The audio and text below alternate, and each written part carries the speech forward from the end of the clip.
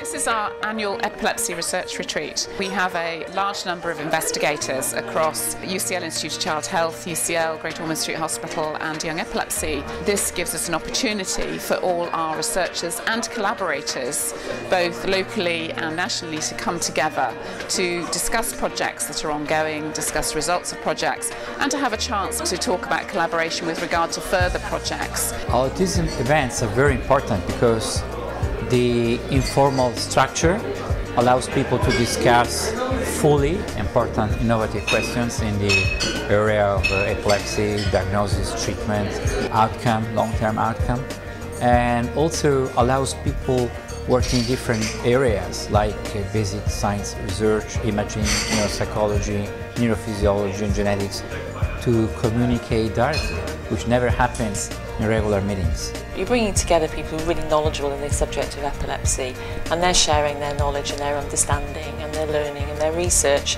and it creates an opportunity for people to learn from each other, but also to maybe challenge each other and get them to think about things maybe they hadn't thought about in relation to their own research. Because epilepsy, it's not just one thing. A lot of disciplines have to come together to work on this problem. You have to have psychologists, mathematicians, physicists, biologists, medics, and if you were to separate these people, it's very difficult to communicate.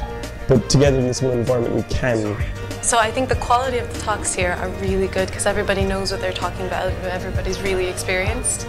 And I think that's really helpful because we work as a group, we work as a team. Another massive component of improving epilepsy care is pushing the boundaries in terms of innovative treatments and management for children with epilepsy. So this sort of event really highlights that. It's the exciting, cutting-edge work that's going on in research. What is exciting with regard to epilepsy is we are determining more in the way of causes, and that is actually giving us more insight into what we can do with treatment.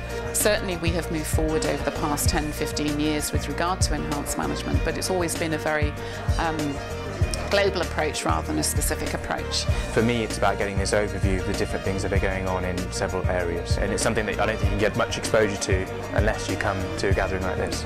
There needs to be a focus on pushing the research we're doing into the clinic, because there is a need.